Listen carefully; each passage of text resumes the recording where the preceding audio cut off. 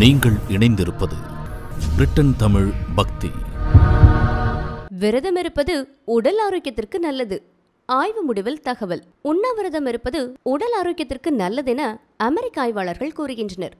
விரதம் இருப்பது குளுக்கோஸ் அளவை உடலில் மேம்படுத்துவதோடு நீரிழிவு நோயையும் கட்டுப்படுத்துகிறது என சிட்னி பல்கலைக்கழகத்தைச் சேர்ந்த ஆராய்ச்சியாளர்கள் மேற்கொண்ட ஆய்வில் தெரியவந்துள்ளது.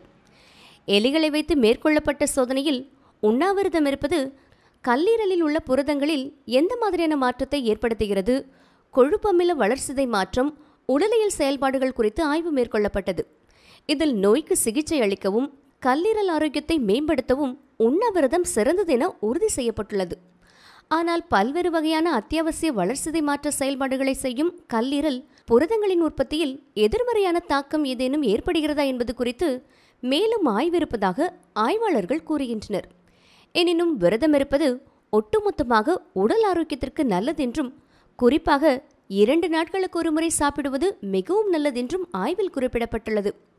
ஆய்வு முடிவுகள் செல் ரிப்போர்ட்ஸ் இதழில் வெளியிடப்பட்டுள்ளன. மேலும் இதுபோன்ற நிகழ்வுகளுக்கு இணைந்திருங்கள். பிரிட்டன் தமிழ் பக்தி.